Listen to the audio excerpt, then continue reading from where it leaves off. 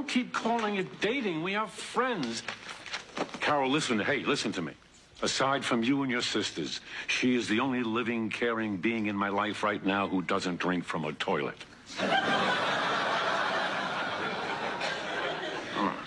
Well... Yeah. As long as you're not dating.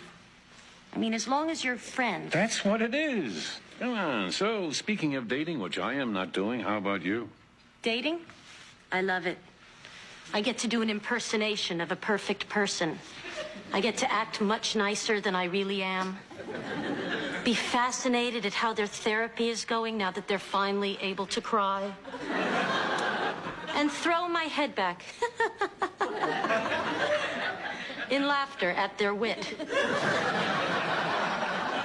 As I eat my blackened redfish. Hey, neighbor. Oh, darn, it's you. I'm out of here. Hey, don't take it personally, Carol. It's just I don't like the food you bring. Your sister brings much better food. You bring all this weird health stuff. Look at this. Everything in here is green. It's good for you. I don't eat anything green, except gum. You eat anything that's free. You know, you got a personality problem, Carol. Maybe that's why... Maybe that's why what? I don't want to hurt you. You can't hurt me. Please. If I said to you, maybe that's why your husband left you for that adorable blonde, what's her name? Rita? Yeah, Rita. God, I never saw a body like that in my life. I wanted to pray to her. But I don't want to say that to you, and, well, I never would, because I'm a decent guy. Bye-bye, Daddy. You have fun tonight. Thanks. When do you sail next, Charlie? Tuesday. Sink.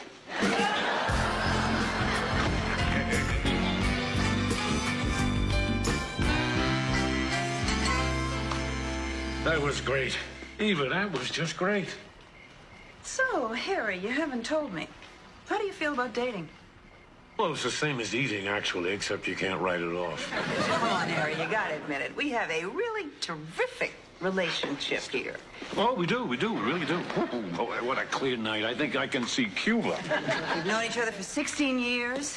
We're both widowed. Have you ever been to Cuba? I would love to go to Cuba. I haven't had a decent cigar since the missile crisis. Harry, we're not 25. Why don't we get married? Yes, married. Yes. This is our first date. This is the first time I ever brought you flowers. I mean, they're not even serious flowers like long stem roses. They just happen to be a kid at the off-ramp, you know. Harry, we've been seeing each other for over a year, and you didn't even know we were dating. I want an answer soon. Well, what's soon? Soon as by Monday. That's soon, all right. Because, Harry, if the answer is no, I have to get on with my life. Are you serious? You mean if I say no, you won't see me anymore? I'm crazy about you, but I gotta get on with it. Oh, Eva, this is nuts. I mean, marriage, it's so fast. One date, a few carnations, blue ones, you know. We haven't had sex. I mean, we haven't even kissed. Mm-hmm.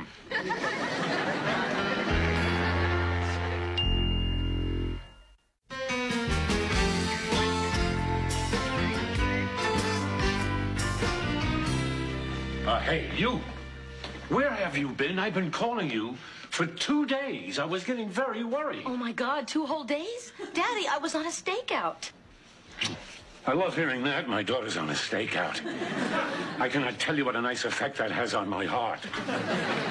Relax, it's a piece of cake. Barbara, please, you're dealing with bad guys, crazed men who don't care what happens to you as long as they get what they want. Those are the guys I date, Daddy. Why are you a cop? Because I like running in and out of buildings. You ask me that every time you see me. Because I think someday soon I might get an answer that makes some sense. You used to want to be a ballerina. I bought you toe shoes. I outgrew them. I like what I do, Daddy. It's important work, and I'm very good at it. Donuts for a change. Why don't you just take out your gun and shoot him? Makes too much noise. Come on, you can have one. A donut once in a while will not kill you. I'm a doctor. I can't. I just found out my talking scale has been lying to me.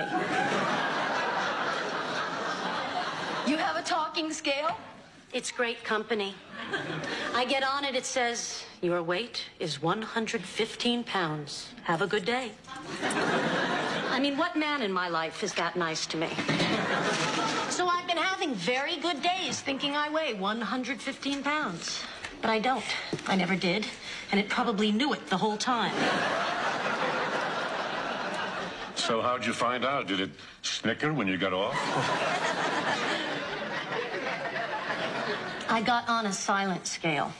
The thing is, you can't trust anything that talks. First your husband, now your scale. Listen, girls, I have an announcement to make. At least I had a husband. Girls, listen. It was just a joke, Carol. Well, I'm sick of your jokes, Barbara. Come on, play nice, girl. Especially the one when I was 9 and you told me I was adopted. I was proposed to last night. I was 4. How could you believe me? You crossed your heart. I didn't cross my heart. You were what? Proposed to? You know, like in marriage. Daddy, that's great. Are you out of your mind? Who is it? Eva Barrett. Eva's wonderful. That's great. But everything's always great with her. It's sick. The whole time we were growing up, she was that way. What way? Perky. Happy. It's disgusting. I mean, where's a little despair, a little depression, for God's sake? Read some Dostoevsky. Please. Please, if she is happy, leave her alone. I'm just trying to inject a little reality.